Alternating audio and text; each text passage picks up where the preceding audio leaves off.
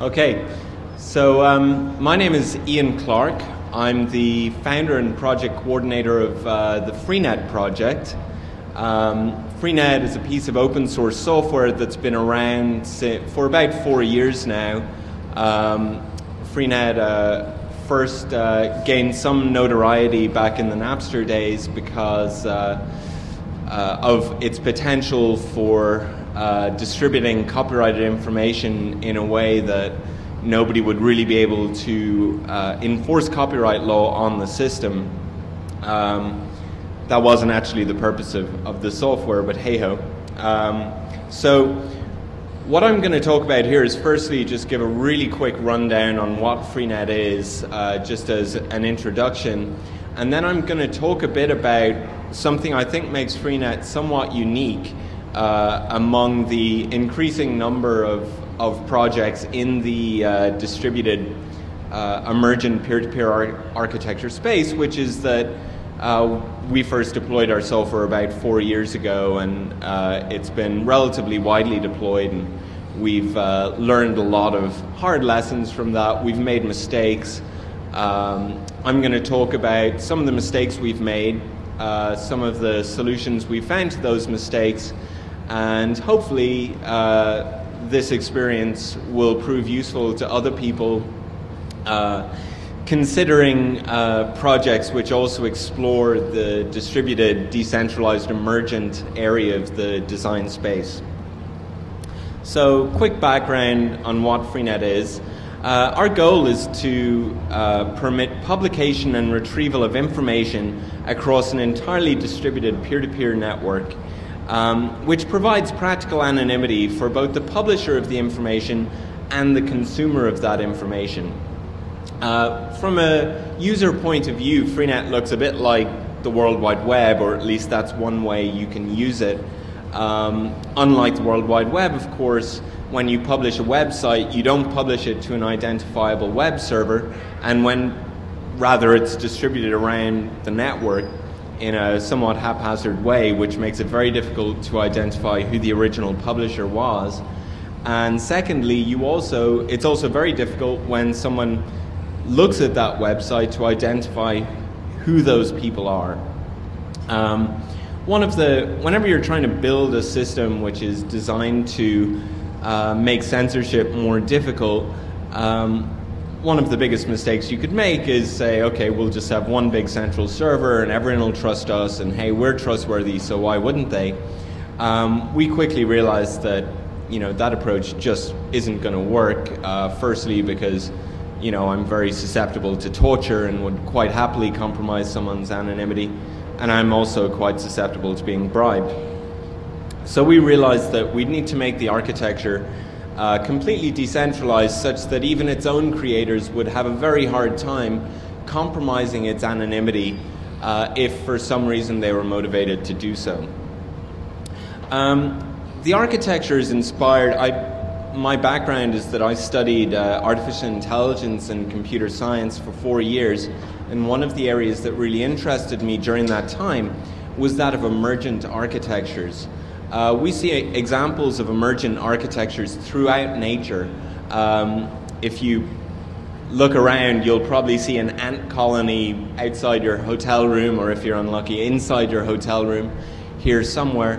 And one of the fascinating things about, for example, an ant colony or a flock of birds is that these individually quite simple creatures, or creatures following quite simple rules, can exhibit very sophisticated behavior when you put a whole bunch of them together and allow them to interact. I was very interested in trying to find a practical application for such an emergent architecture, and I believe I found such an application in trying to build Freenet to achieve these goals. So obviously another important criteria of any such architecture like this is that it must be scalable. Since Freenet is relies on emergent principles, heuristics, you can't really make guarantees about its scalability characteristics. However, can everyone hear me, by the way? It's quite noisy out there.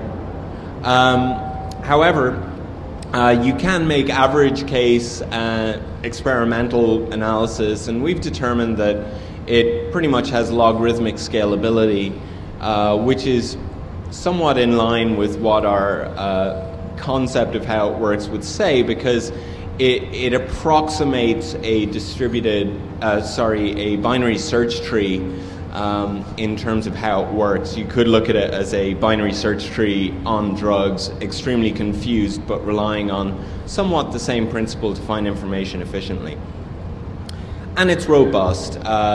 It'd be pointless to build a system like this, particularly when it's open source, if someone can just get the source code, modify it in certain ways, reintroduce their cancerous peer back into the network, and that can have a significant destructive effect. So one of the other things we try to achieve is make the network tolerant either to faulty nodes or to malicious destructive behavior. And we've tested this quite thoroughly, because we have, tend to do a pretty good job of ourselves creating nodes which, not deliberately, but creating nodes which have a pretty destructive effect on the rest of the network. History, very quickly. I first started thinking about this around 1997, September 1998, while a fourth-year student at Edinburgh University in Scotland. I started work on a design which I finished in July 1999. That basically, very basic simulation, but which more or less demonstrated that this thing was going to scale, it was fault tolerant, and was worth investigating further. I then invited volunteers to come and help me make this thing a reality. We decided to implement it in Java for reasons of portability, and because it happened to be the language I knew at the time. And in March 2000, we released version 1.0 of the Freenet software. Since then, we've had over 2 million downloads of the software. And the current status is that we're preparing for the 0.6 release. So what am I going to talk about here? I'm basically going to talk about to really give a snapshot of what the development process with a piece of software like this is like when you're, trying out ideas. You implement some code one day, the following day a bunch of people are actually running it in the network. Sometimes it screws things up, sometimes it helps. How do you figure out what's going on? If it screws things up, how do you know what screwed it up? And there are really a lot of competing goals that we have to deal with. We have to keep our users moderately happy. We have to, sometimes we just need to do things to learn what if we try this. So sometimes we piss off our users, sometimes we piss off developers, but, it's a balancing act.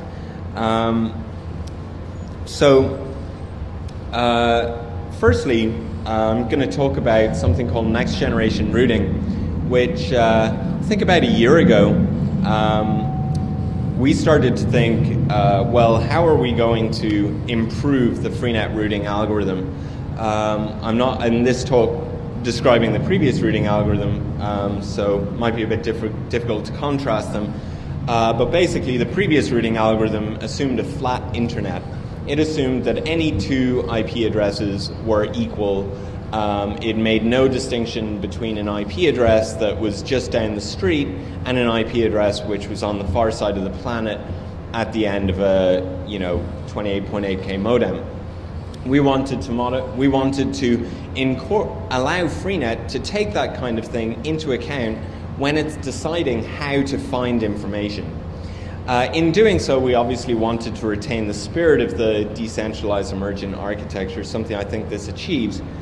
And the basic principle was that nodes in the Freenet network, which are designed to learn how to route information more effectively with time, we wanted to have those nodes make better use of the information that is available to them.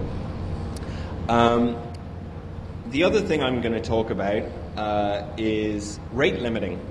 Freenet broke in June 2003. It's essentially stopped working during a surprisingly short period of time during which we hadn't really done anything. This was annoying because when something like that happens, it's impossible, in this kind of architecture, it's impossible to apply the classic reductionist approach to debugging.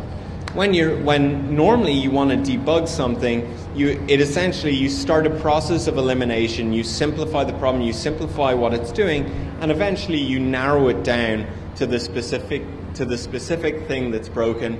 And generally speaking, except in some pretty heinous cases, given sufficient time, you will be successful in debugging the problem.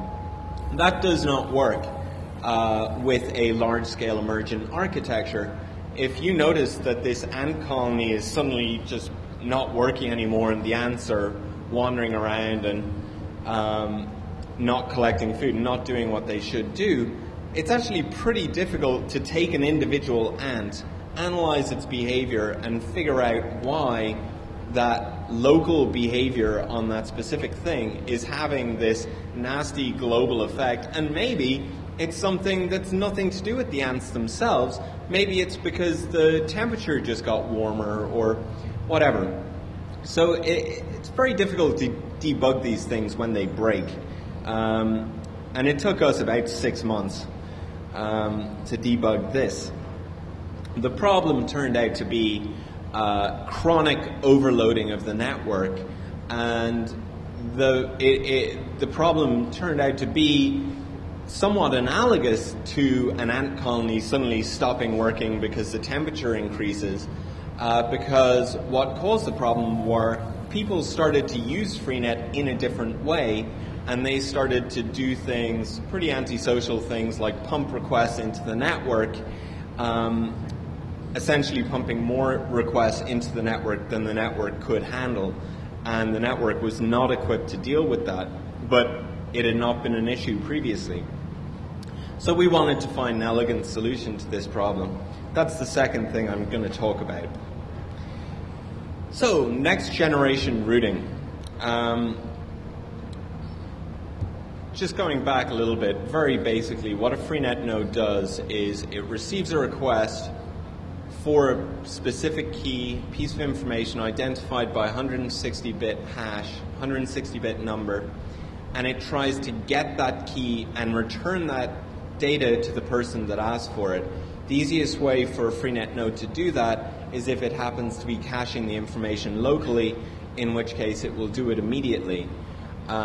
Failing that, the Freenet node has to decide which of the other Freenet nodes of which it is aware it should forward that request to, which other peer is most likely to be able to respond to that request, or if not, forward it to someone else who can.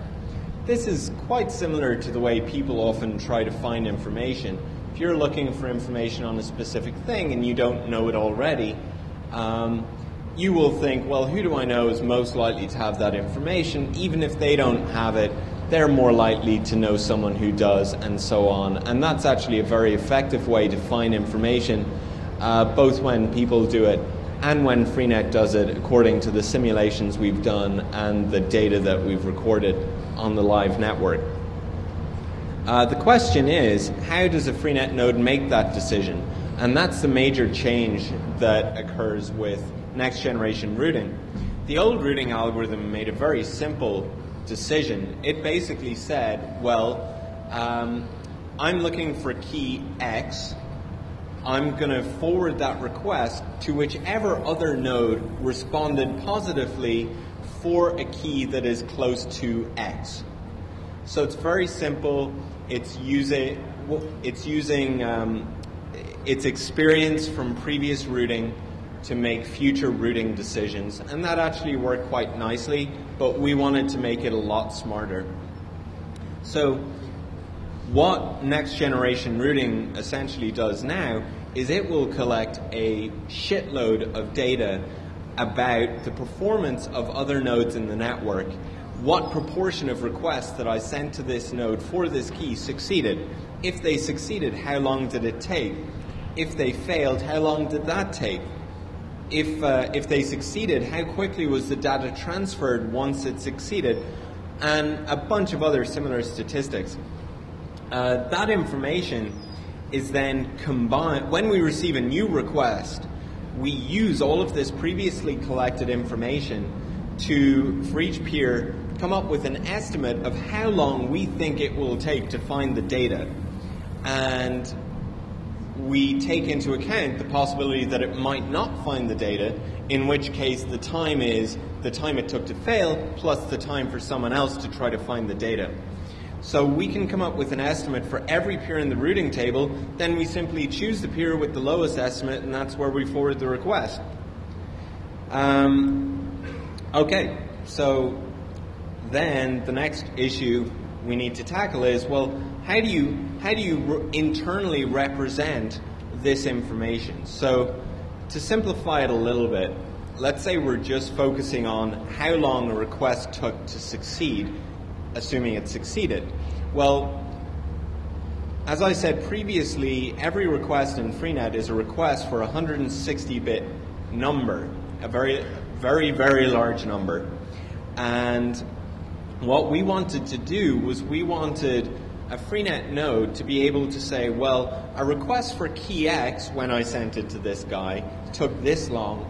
A request for key Y when I sent it to this guy took this long, and then infer through interpolation how long a request for key Z is going to take.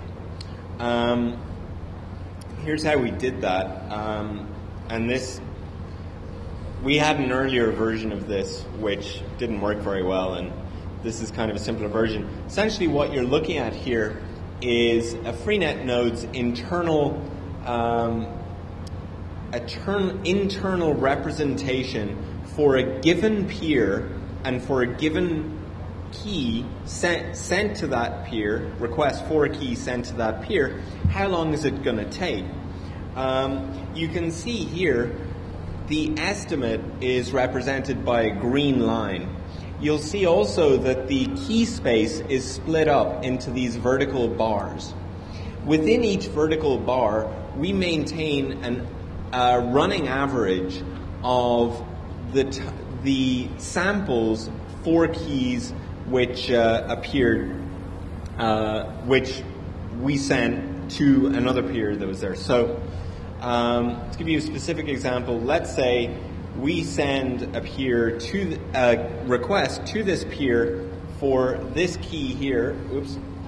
Along this vertical here, and it takes this long. Well, we plot a point there, and we integrate that into the running average that we're maintaining for that sector. We then shrink that sector slightly, so we bring its edges closer together. So the reason we shrink sectors is if we're getting a lot, let's say this node, as you can see, is pretty good at responding to requests in this area. So we're assuming that this node is kind of specialized in that area, and other nodes are going to figure out that this guy is good at serving requests in this area, and therefore they're going to send it more requests. Now, since this peer is a specialist in that area, we wanted to be able to maintain more detailed information about what kind of estimates or what kind of request times we're seeing within this area. And so we shrink the sector size so that we can represent the information with a greater granularity in areas where that node is getting a lot of requests. Hope that made sense. So that's the basic idea.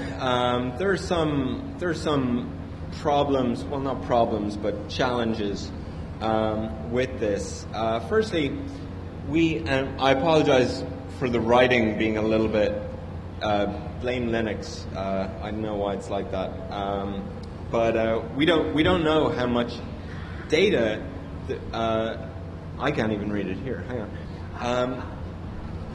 Okay, so when we send a request, we don't know how big the data is going to be in response to that request.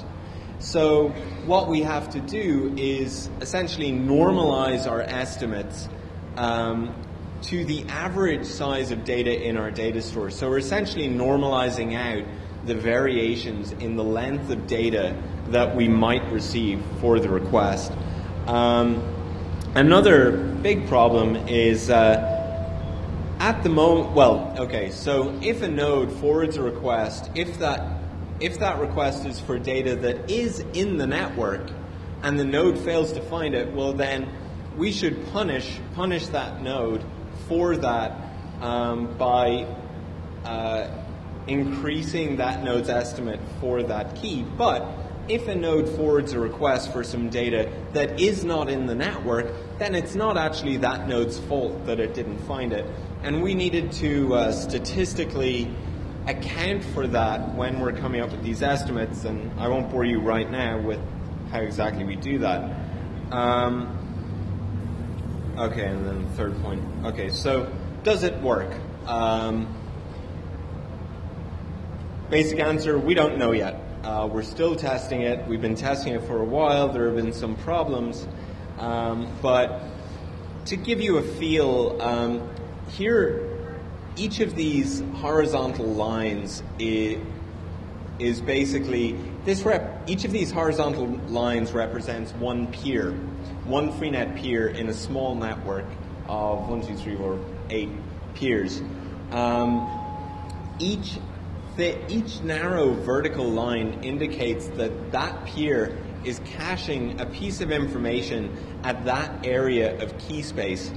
Now what we did was we initialized each of these peers such that each peer is caching a certain section of the data. This is obviously artificial. This would not happen in a real network, but we're kind of testing things out. So these completely dark areas are areas that were pre-initialized with keys, so you'd expect them to be dark. What's interesting is that around these dark areas, you see that nodes have accumulated data that is similar to the data that they are caching. The reason they've done that is other peers have figured out what their specialization is, and they are sending requests to those peers which they think, based on their existing knowledge of those peers' specializations, they'll be able to answer. So what this demonstrates in a very simple toy way is that next generation routing is actually allowing nodes to learn true things about the expertise of other nodes in the Freenet network and route to those nodes accordingly. What are the problems? Complete bitch to debug. We've been debugging this for a year, and roughly once a month we find a bug which we know would have totally precluded any chance of it working whatsoever. That's slightly impeded our progress, as you can imagine. We've actually made a lot of progress very recently on that by setting up small test networks, and we've kind of been kicking ourselves for not doing something similar earlier, or rather other people have been kicking me for not listening to them. And we've made a lot of progress because of that, so hopefully we're nearing the end of that rather tedious cycle. We're not convinced that nodes are learning quickly enough what the specializations of their neighbors are. This is a problem when when nodes don't have that long a longevity. If you spend, 2 days gaining a detailed expertise as to the specialization of one of your neighbors, and then that guy just disappears, he wants to run Quake or whatever, and JVM and Quake doesn't quite coexist to the extent that they need, then you've just wasted a lot of time. We've tried to alleviate this problem by allowing nodes to share information about each other's specialization in a way that incorporates some precautions against the obvious ways that could be abused. So we're making progress there. It's something we're actively working on right now.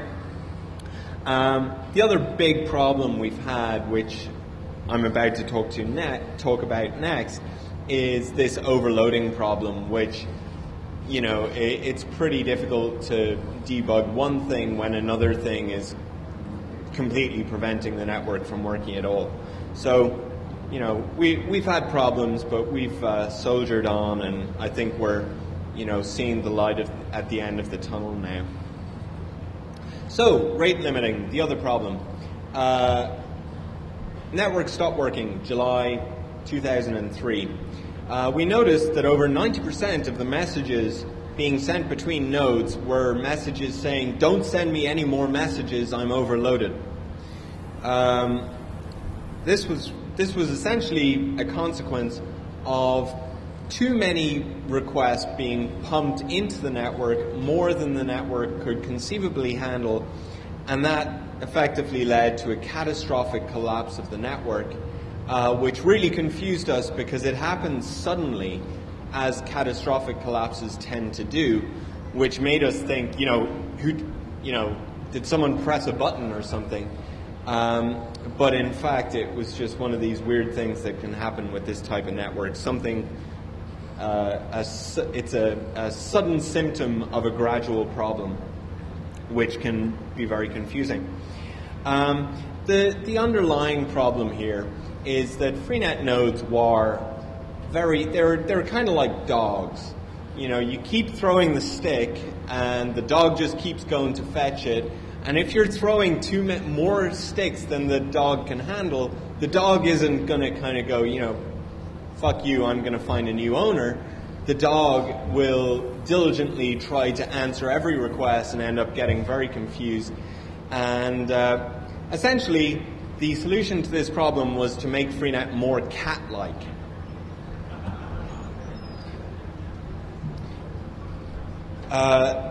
Effectively, do I say this here? Okay, so basically, in other words, we needed to place a limit on Freenet's short-term goal of being a good citizen and diligently asking every request, with a longer-term motivation or imperative to not get overloaded such that you can't answer any requests. In other words, it's better to turn some people away than to fail to respond to everyone, which is what was happening.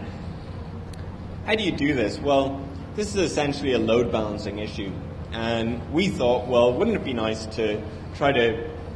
Well, actually, no, we didn't. We spent about 6 months screwing around with a bunch of ideas that didn't work. And then we thought, okay, well, we should kind of come up with a solution from first principles here, because the kind of alchemy solutions, just weren't working. So we went back to basics. What is load? What is load balancing? What is the goal? What does a good load balancing algorithm achieve?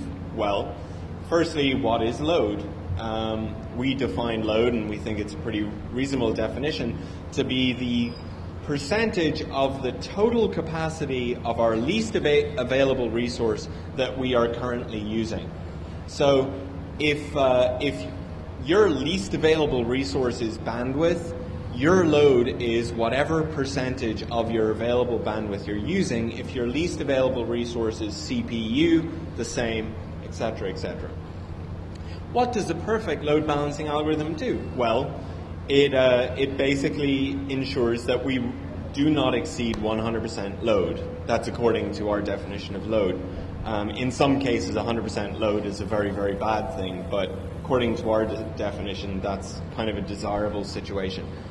So a good load balancing algorithm will ensure that if the network is constrained by load balancing, in other words, if it's receiving more requests than it can handle, then all nodes should be using close to 100% of their least available resource, because that means that you haven't got some nodes sitting semi-idle while other nodes are struggling. So how do you do that? Well, I cannot read this. Okay. So what you need to do is add a competing imperative to prevent overloading by limiting the short-term imperative to respond to requests. How do you do that? Well, it's pretty simple. each node estimates the total number of incoming requests that they can handle. For example, if our current load, which we can calculate quite easily, is 50%, and we're handling 4,000 requests per hour, we can estimate that if we're handling 8,000 requests an hour, we're going to be at 100% load, and that's our desired situation. From that, so we now know what we think our total capacity for requests is based on the information we're looking at right now. This is essentially a quota. This is our total quota of requests that downstream nodes can send us. So what we then do is we break that quota up, and we assign a little bit of quota to each of the nodes that want to send us requests, such that we know we're not going to get more requests than we can handle, more requests than would create 100% load. Lastly, and I'm going to explain this, we need to employ something we call a dynamic reallocation of quota. Why do we want to do that? Well, the naive way to achieve what I just described would be to say, okay, our quota is 8,000 nodes. We know about 80 peers, therefore we're going to allocate a quota of 100 requests to each of those peers. That's not a good idea, because most peers are not going to use 100% of our quota, so we're going to end up being underloaded.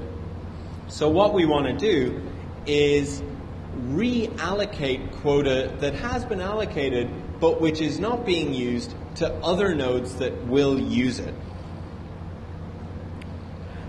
Also, if a node has been underusing its quota and its quota has been reallocated but now it needs it back, we need a way for that node to get the quota back.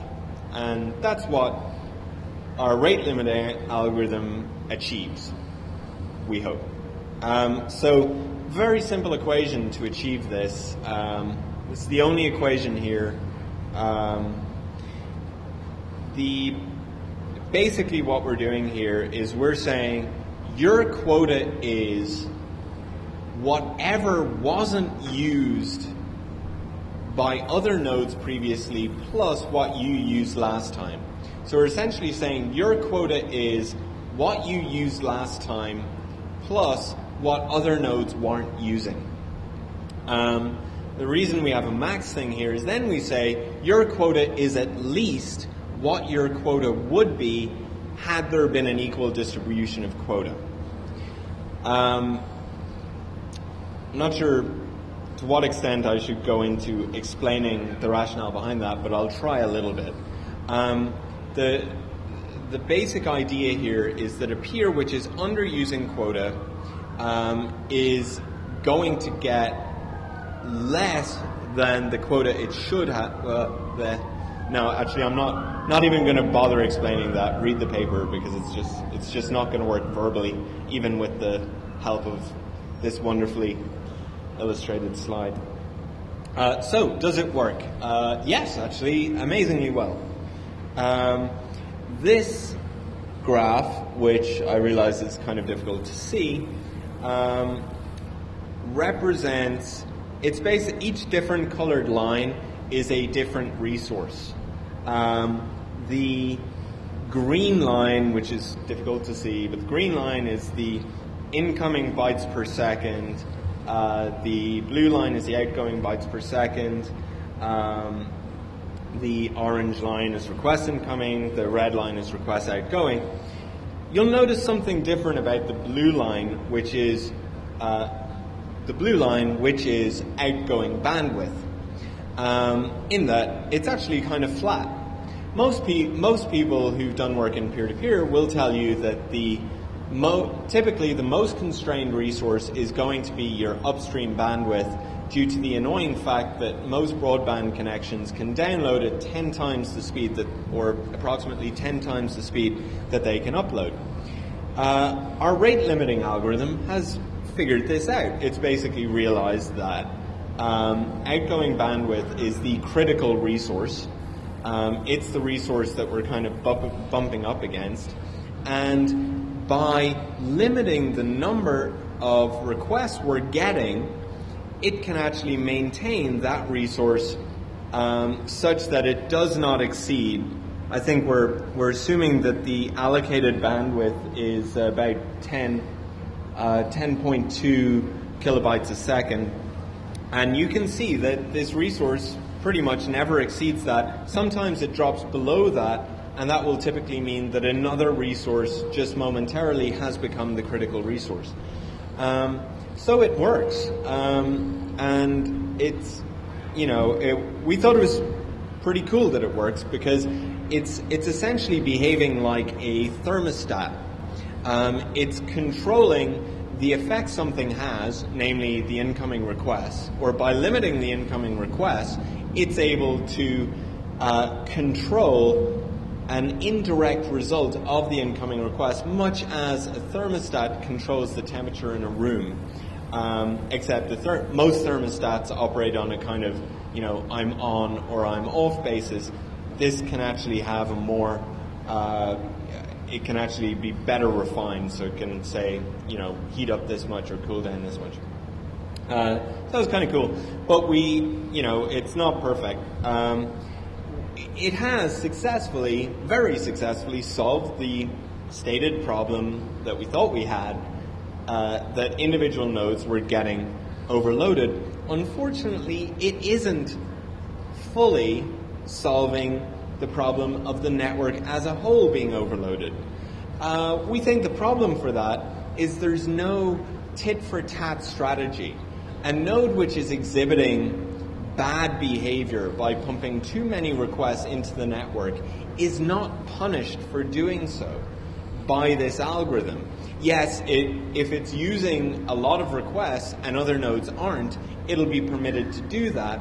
But when other nodes need those requests back, it basically goes back to the same status. It's back to the same boat that everyone else was in, even though it's actually placed a lot more load on the network than everyone else. So we're thinking about ways that we can not so much punish, but if you're using more requests than you deserve, then you essentially build up a debt to the network, which you're forced to repay when other people want to make more requests when they previously when previously they were good citizens. Another problem is it's seriously inhibiting next generation routing's ability to route to the peer that next generation routing thinks is going to produce the fastest response. Why does it do that? Well, essentially rate limiting works in practice by putting nodes on a timeout bench. A node, when you send a request, will come back and say, okay, you need to wait 5, 10, 30 seconds before sending me your next request. That node for the next 5, 10, or 30 seconds is not considered by the next generation routing algorithm. And what can happen in practice is that next generation routing is getting its 5th, 10th, 15th, sometimes even 20th preference when it sends a request. That's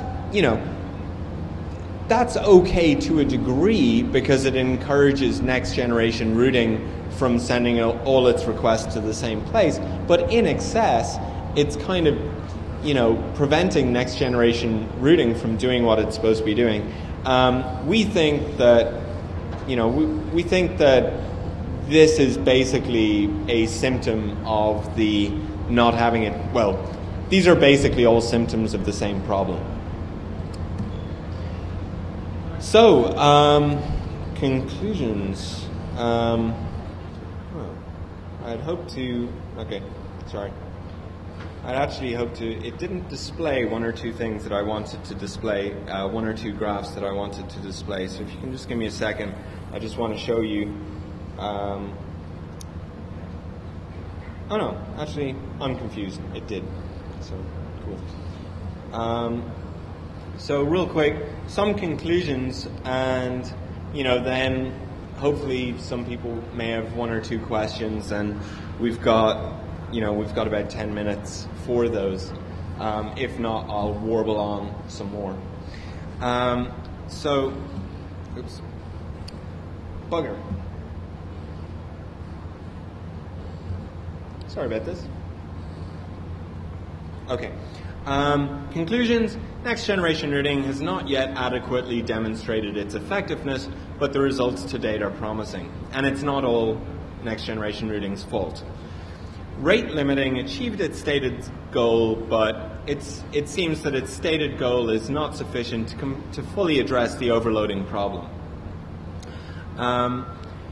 Lastly, and this is kind of a higher level comment about the style of development process we have, which, some would say it's extremely haphazard. It gives some computer scientists a heart attack, but it's really a style of approach that comes out of the kind of AI background, the AI way of building emergent architectures, neural networks, connectionist systems, which is, rather than sitting around with whiteboard and theorizing for weeks or months, we come up with an idea, we try it, we see if it works, we tweak it if it doesn't, we throw it away if we can't get it to work. And it's essentially this extreme embodiment of the release early, release often notion. And it pisses some people off. We get, I think one of our FAQs is, why don't you do integration testing? And the problem with a network like this is that deployment is the integration test. There is no other integration test other than deployment for this type of architecture. So, it gives some people a headache, but we're pretty confident that it's the most appropriate development model for what we're trying to do. And with that, I'll see if anyone has any questions. One over here.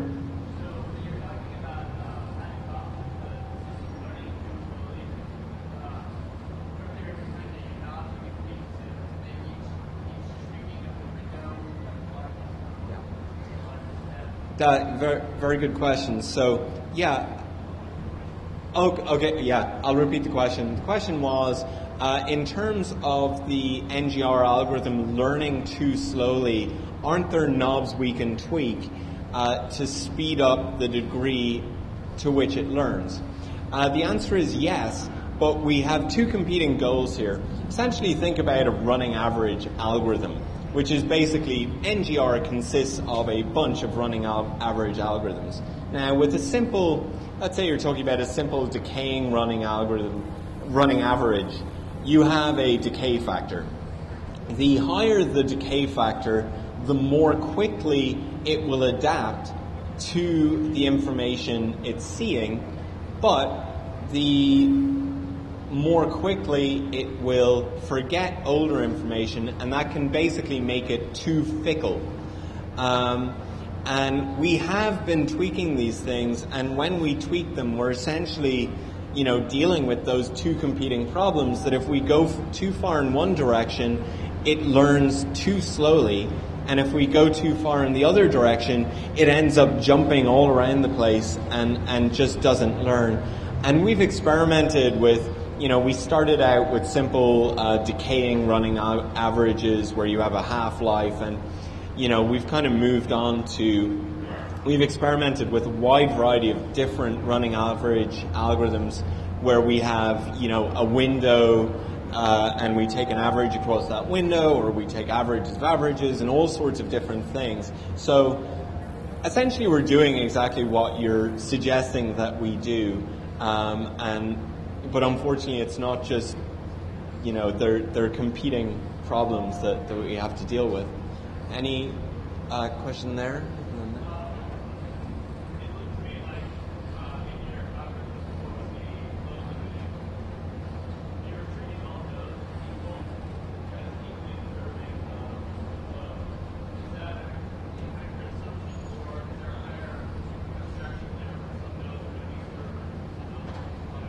Right. Okay, so the question was, in the rate limiting algorithm, we treat all nodes as equally deserving of quota. And that is absolutely correct. And that actually gets to the heart of these problems that I was talking about, which is, well, there's no distinction between client and server in Freenet.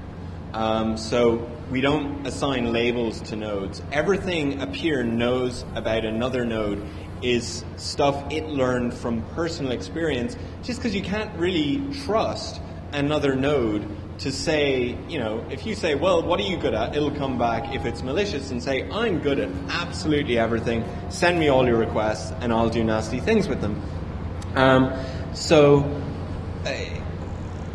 What the problem is, or we think the problem is, that we do need to distinguish between different nodes. We do need to say that a node that has hardly sent us any requests, that's hardly used any of the quota we gave it, does deserve a higher priority than a node which has been using all available quota and using all the other nodes' quota, and that's been flooding us with requests.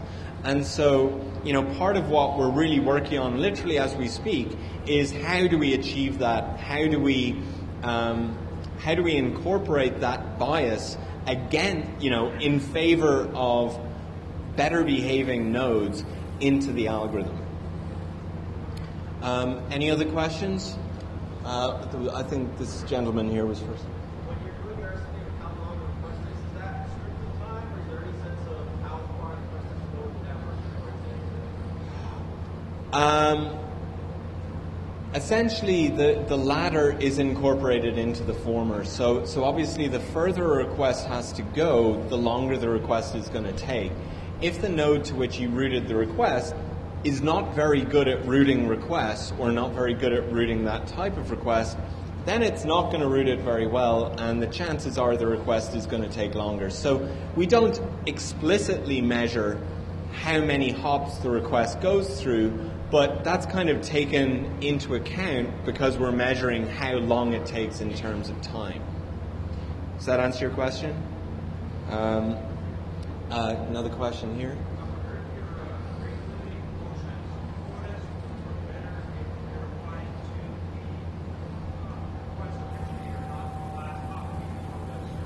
Well, that is, yeah, in an ideal world, yes, that would be good, but unfortunately, because of the way Freenet uses indirection to achieve its anonymity, there isn't really any way that a node can do that, because a node doesn't know where the request originated. If it did, it would compromise Freenet's anonymity. However, what we're hoping is that the rate limiting algorithm will basically have a kind of trickle back effect, much as kind of backward error propagation in a neural network.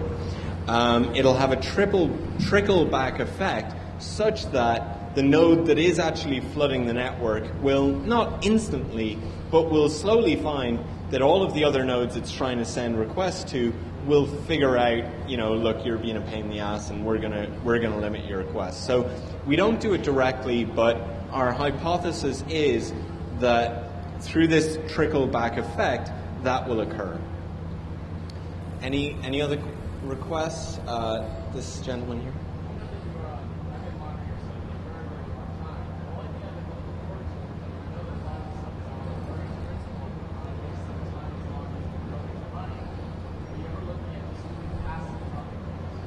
Passive up. Okay. Okay. So the question is, very good question. We upgrade Freenet very, very frequently. In fact, we produce a new snapshot daily. And a lot of people actually keep pretty up to date with that. One of the problems with that is, in order to upgrade, you have to take down your node, and it'll forget stuff, and it'll get disconnected from other nodes, and that's actually kind of a pain in the ass, both for you and for the rest of the network. And the question was, would there be any way that we could allow the peer to be upgraded without taking it down? The answer, unfortunately, is that Java makes that very difficult. It is, you know, and it would probably be pretty difficult with, you know, irrespective of what programming language we were using, except perhaps, you know, Scheme or something. So unfortunately the answer is no, and I think it's unlikely the answer will ever be yes to that, I'm afraid. There was another question there. I think I've got about a minute left. So.